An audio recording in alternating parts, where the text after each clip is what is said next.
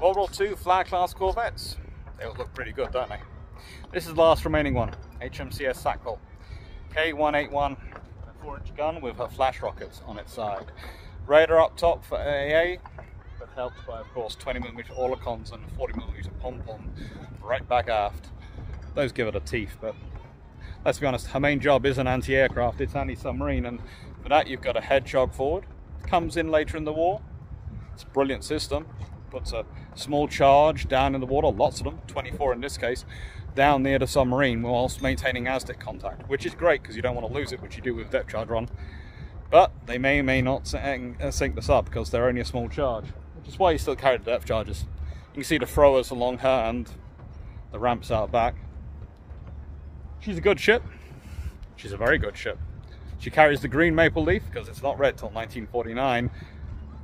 But she served the Royal Canadian Navy well,